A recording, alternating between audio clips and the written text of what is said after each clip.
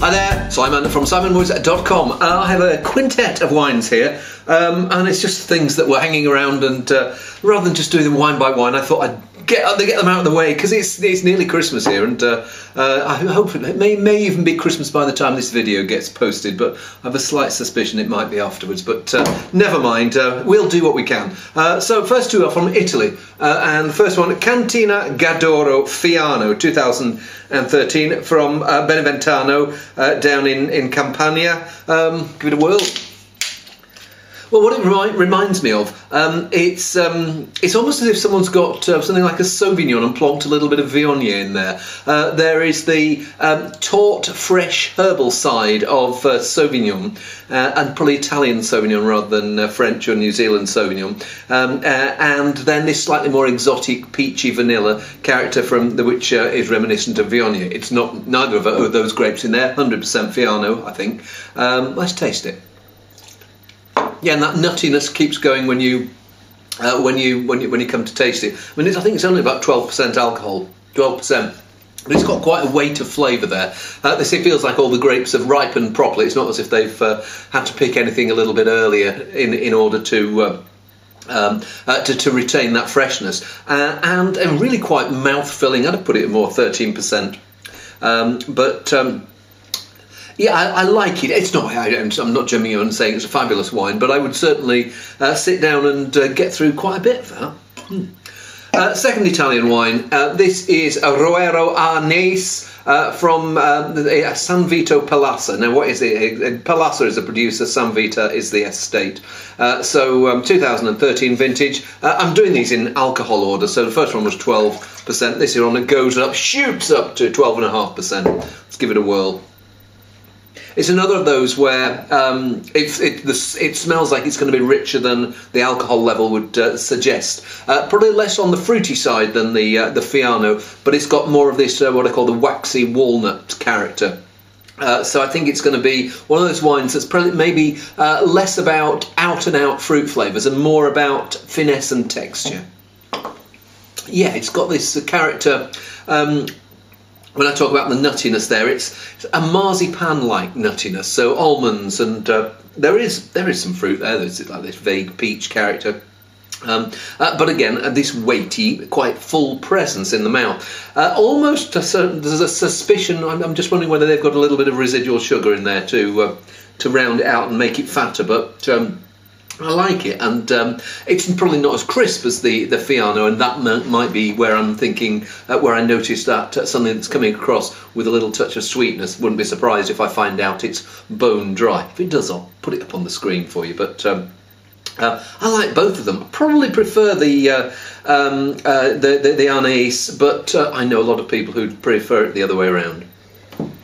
Wine number 3, Gert Stepp, who used to, I think he still provides wines for Marks and Spencer's, but works as he was like a consultant winemaker or in-house winemaker. Now I think he still does a little bit of consultancy for them, but he now has a variety of projects around a lot of them in his native Germany. So this is his 2013 Pinot Blanc from the Pfalz, and it's a bottling he's done for Naked Wines. Let's give this one a whirl.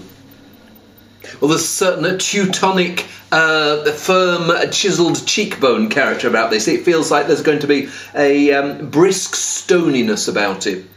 It feels there's almost... I can't remember the last time I saw pumice stone, but there feels like there's a pumice-like character that's pervading the wine. What I noticed is they put limestone on the label here, so it may be that it's accentuating. There's something here that feels like it feels like it's going to be rich but precise. And it's precise. Precise is certainly the word for it. It really is chiselled, and there may be a few people who find that a little bit angular. Maybe what I'd say to them is part of the angularity is this, this edge of limestone, this pumice-like quality that's coming through. And I know pumice is volcanic. Pretty sure pumice is volcanic, but there is this stony mineral character that's really pervading it. Yes, for those people who find it a little bit too tonic as it is, a couple of things. Have it with some food, or leave it a little bit longer and maybe it'll soften and relax into its bottle. I don't think it's ever going to be as round and plump as some Alsace versions of Pinot Blanc, but I like it. I like it. Nice wine. Wine number 4. We're in Romania here. Solo Quinta or Quinta Solo Quinta, which is a rather intriguing blend. It's got Pinot Noir, Muscat Autumnal, Fetiasca Regala, Sauvignon Blanc, Chardonnay from I'm not sure whereabouts in Romania, but winemaker is that classic Romanian name, Hartley Smithers. Let's just give it a whirl. Sometimes when you've got wines which you've got all those great varieties in, you wonder whether the winemaker's actually just got a load of vats and bolted something together and thinks, okay, we're only up to there, so we need 10% of something else. Let's top the bottle up or top the vat up with a particular grape. Here, I really struggle to take it apart. Sometimes you think there are wines you can say, yes, I can taste the muscat, the grapiness. Yes, I can taste the cassiness of Sauvignon. What I find here, it's more about a rich briskness, if that makes sense. It feels like it's going to have quite a rounded flavour, but there is this, and it's probably things like the Sauvignon that's making it have that little bit of backbone. Fetiasca Regala. Now for the Fetiasca family, now how many are there? There's Fetiasca Neagra, Fetiasca Regala, and I think there's another Fetiasca as well. Almost like the Romania's equivalent to the Pinot family. There is a black one, and then there's 2 white ones. So it may be that's giving this little bit of a firm juiciness about it. Rounded, juicy. There's a creamy hazelnut character in there. It almost as if there is this little bit of Chardonnay, quite fat, peachy Chardonnay that's talking. But then when you think it's just going to go that little bit too peachy, the other grapes chip in and sort of say, hey, just calm down and relax. Just show your more serious side. So the finish you're left with, yes, you've got the richness and you've got that slightly floral honeysuckle and vanilla, but then you've also got some crispness there. Maybe not citrus, but there is something there, ripe apple crispness, just to round it all. Sorry, not round it all out, to restrain it and stop it going that little bit too round and. Round and flabby. I like it. Yes, it's a bit of a sea change after the limestone one. It's like one is chiselled and one is sort of like, hey, just letting it hang out a little bit. But fortunately, the finish says, no, let's rein it in. Let's see whether that finish of this quintet reins my verbosity in. Simpsons of St. Rose, a low-yield Roussanne, 2012, IGP, Paydoc, 2012, weighing in at 14% alcohol. Let's give this a wad.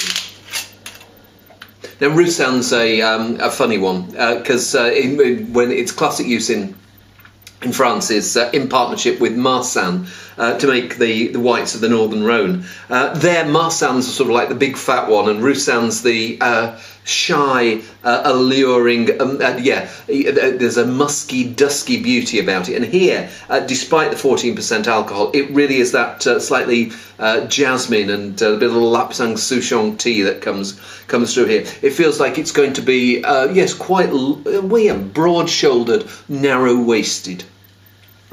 When you come to taste it, yes, I mean, the first thing you notice is this slightly exotic. You're getting into that.